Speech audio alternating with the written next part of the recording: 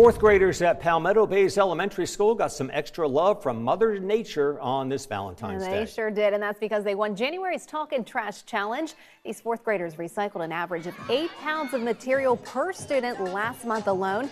So that won the school $250. A visit from the Horry County Solid Waste Authority's Talkin Trash team in News 13, and a fun dance party with DJ Rowe. Check out how they're rolling the importance of recycling into their classes too.